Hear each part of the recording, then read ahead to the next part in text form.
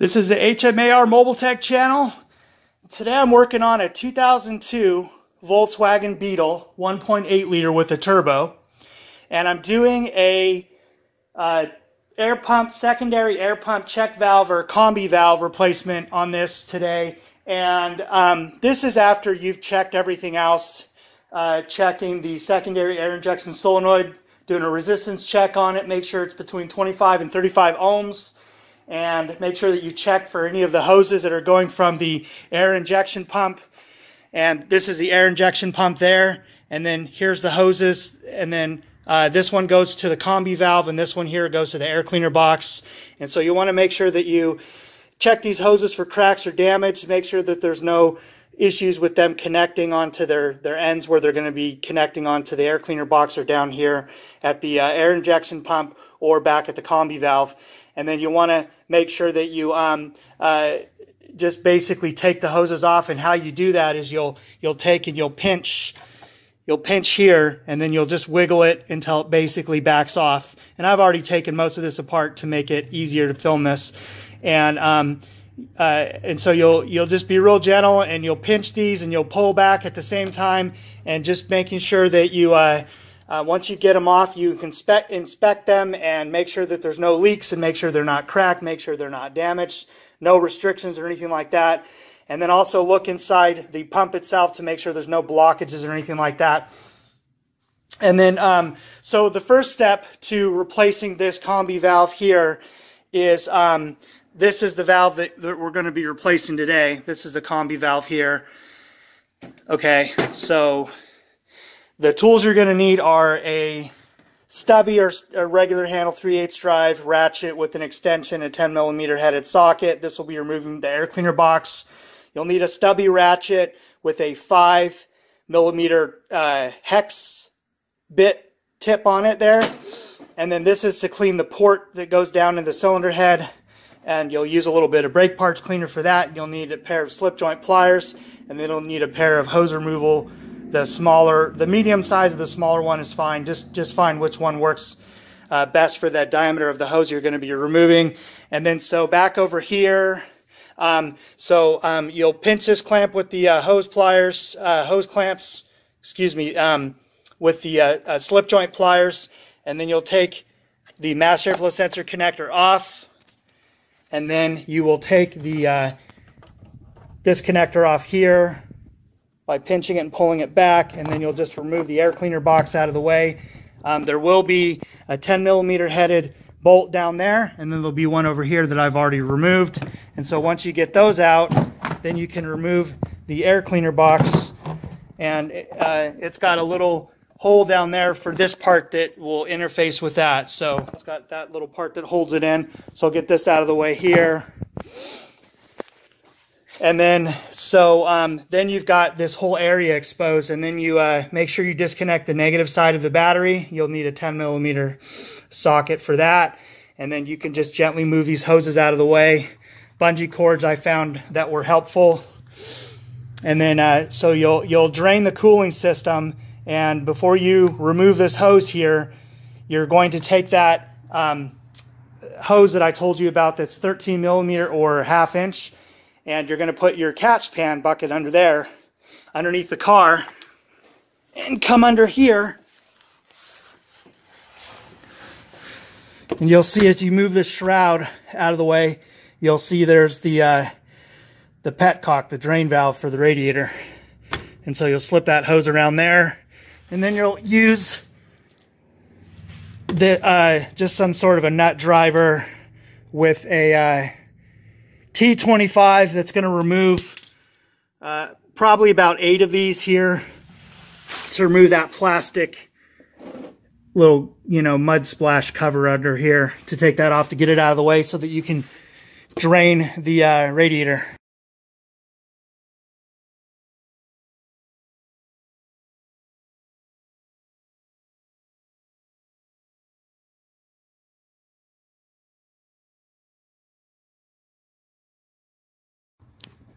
Back up top here, you're going to see that there is a hose that connects this bypass coolant valve here. And so you'll pinch this hose clamp with your slip joint pliers and pull it back and move it out of the way somewhere where it won't come back up and interfere with your work. Make sure you got a catch pan under there to catch all the coolant that's going to come down. Throw a couple of sheets of cardboard down, that'll really help.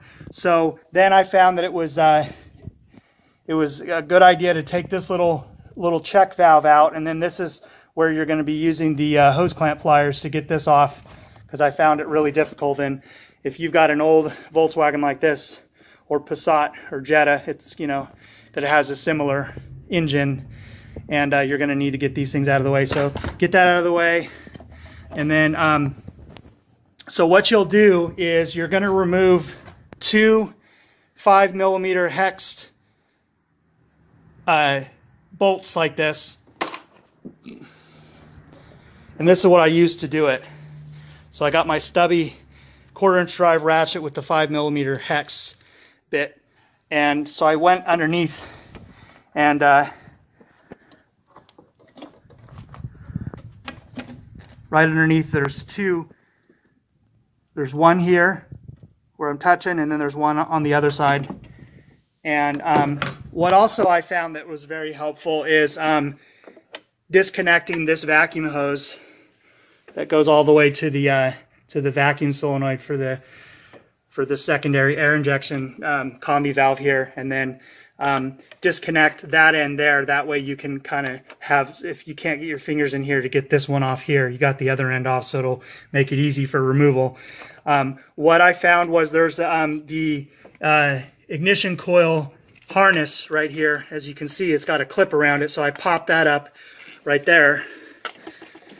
And so I just used a clip removal tool. So I pried up on that one, and then I came back over here, and there's another one under here, and you just use your fingers and just kind of pull like that.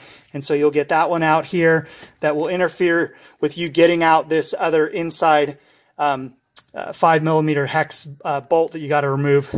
And once you get that out of the way, there's another clip here that you just got to take a flathead screwdriver and then just pry it until it opens up a little bit. Then you can get this hose, this actual the wiring out of the way, rather. And then, so once you have all that out of the way, then you can just use your ratchet and get, I left one in there already to make it easier to put the new one back in.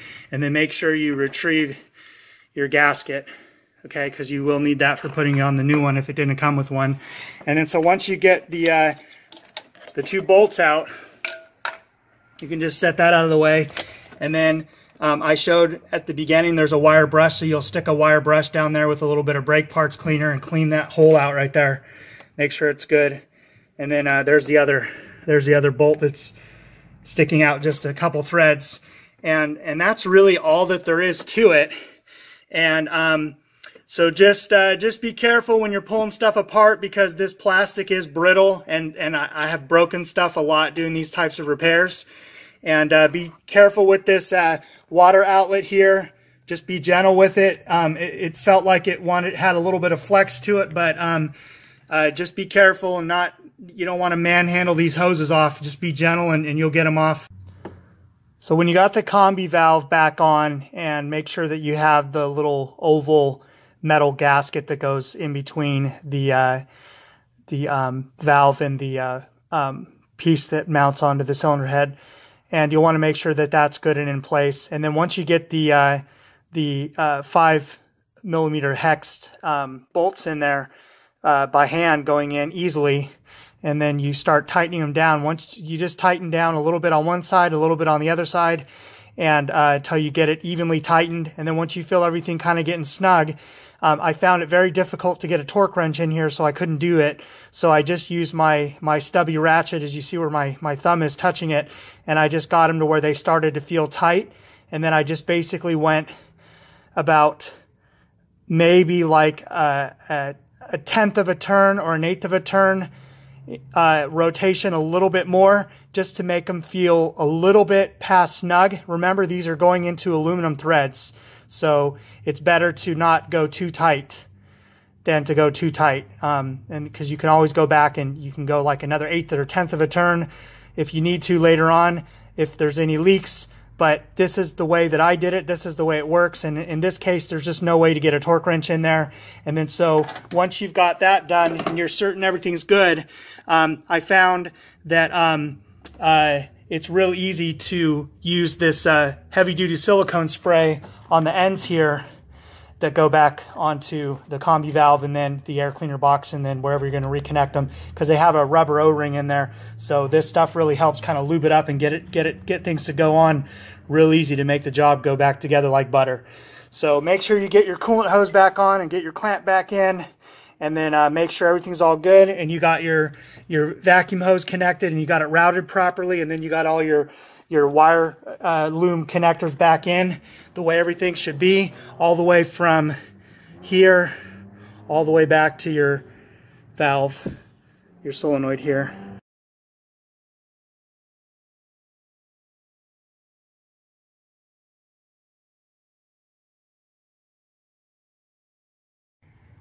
All right, so the final steps here are make sure that you put back everything that you took apart, put the connectors back onto the valve and the secondary air injection pump. Your air cleaner boot is back on. Your little check valve and your little hose there is all back onto the metal pipe. Your mass airflow sensor is connected. Air cleaner box is good and tight. Reconnect the battery. You'll go ahead and make sure that you, whatever sensors you disconnected, reconnect. Make sure all the hoses are routed properly the way they came off. And stick the cover back on, and then don't forget to tighten up the by hand the petcock drain valve of the radiator, and then put your mud splash back on, and then go ahead and top off your coolant. And for when it's cold, you'll just put it down here somewhere around the middle of the container, the expansion tank rather, and then you'll go ahead and run a purging process, and you'll start the engine and let it idle.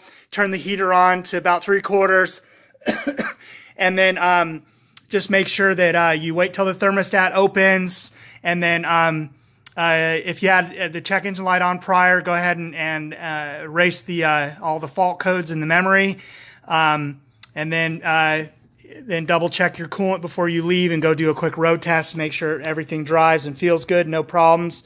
Check engine light doesn't reappear, you're good to go. If there are no issues or the check engine light turns on or something like that, maybe go back and check your work and make sure that you got everything right there, and that'll usually fix it.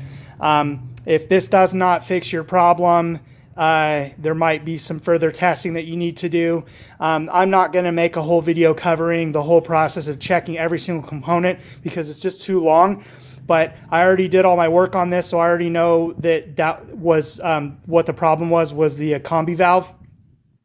And I believe you're supposed to replace them at 100,000 miles. And so I believe that this is just a part of the maintenance that needed to be done on it. So make sure everything's all good and back together and ready to go. And then lower the vehicle on the ground if you had it up on jack stands and go road test it and verify your repair.